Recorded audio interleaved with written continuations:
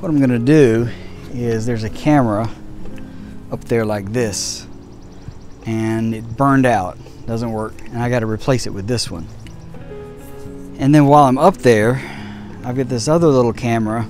It's kind of like a nanny cam. It's just one that I can just have in my office just to see when someone drives up. And I'm going to try to stick it up there, and I've got some of this double-sided Velcro thing. So that's what I'm up to today. It's blistering hot out here. Oh, there goes one screw.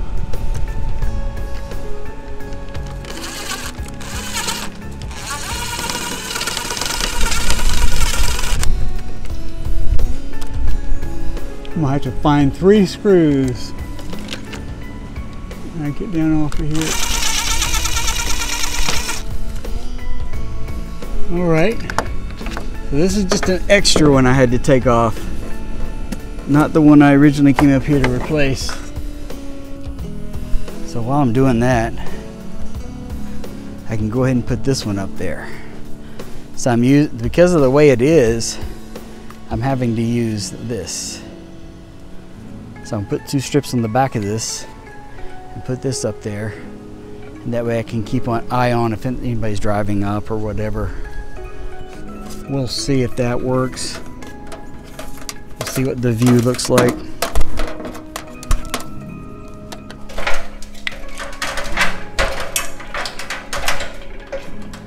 Hopefully I've got a drop cord up here. I think I've got one.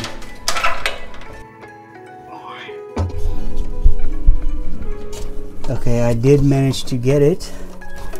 Ha ha ha.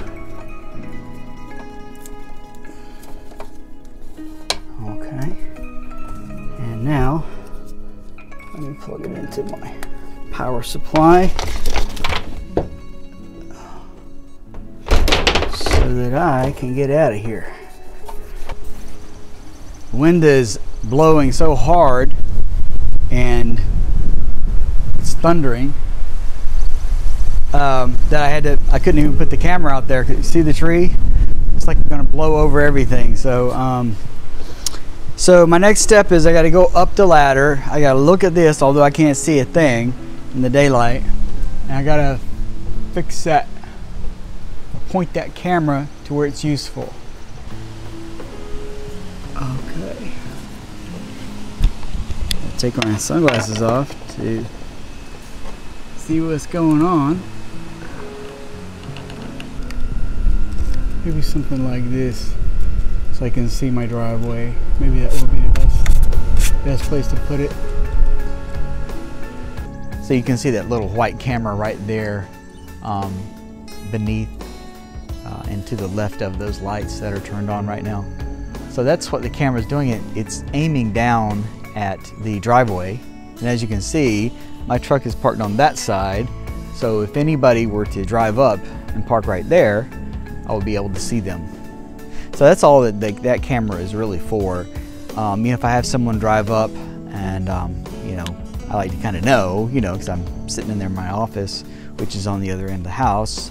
So anyway, that's the view you get.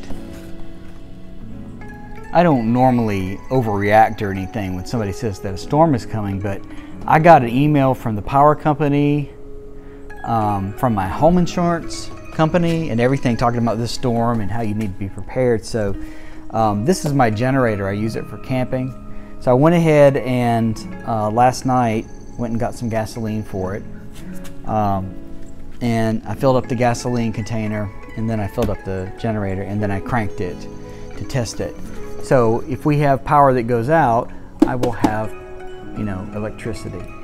So I put it right here at the end of the garage, and if I have to use it, what I'll do is I'll take it, and it's going to be raining for like a week.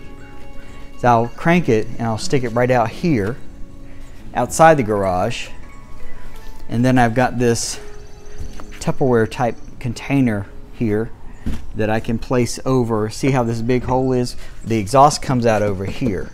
Okay, so what I can do is put this like that. That way it won't get wet from the rain, and the exhaust has somewhere to escape to. And then I would put that right outside the garage, then close the garage door. So that's my strategy, and already got my long drop cord ready, and that'll be run inside the house, and that way I'll have power until whenever the power comes back. You know, that's provided if power goes out. But they talk like it's a really bad storm, so once in a 1,000-year storm or something. So I just thought it was better to just go ahead and be prepared. And plus, you know, since I cranked this up and tested and everything, it's good because hopefully I will be going on a trip soon after I fix another problem that I've got on the trailer. I've been wanting to go to the Blue Ridge Mountains, which is just almost exactly a 5-hour drive from me. Every time I get ready to go, something comes up that prevents me from going. Like, for example, the last thing was my RV water pump wasn't working. So I finally got that repaired. And then at the same time, my truck had a bad spark plug. Had to get that repaired. And I was like, and then so I cleaned this thing out and I was like, now I can really go on my trip. I guess it was like 3 or 4 nights ago, we had a really bad storm come through here. A really bad one. I mean, the wind was just blowing like you wouldn't believe, and it blew down a bunch of heavy things, right? Well, something else it did is it blew my trailer sideways. That caused it to bend this thing right here. So this is gonna now need to be replaced before I can go on a trip. This is the thing that, you know, it's electric and it you know, raises up your RV or lowers the RV. So that's the next thing I've got to do before I can go anywhere. I've got to replace that. And there's really no point in replacing it yet because we're getting ready to have some more storms come through. It is going to rain here for a solid week because of that tropical storm. So there's no point in me getting out here and changing it. We're going to have more winds and everything. So I think that's all I was going to show you. Just wanted to show you my little, you know, putting up my little camera and just give you a little something to watch. Anyway, thanks for joining me, and I'll catch you next time.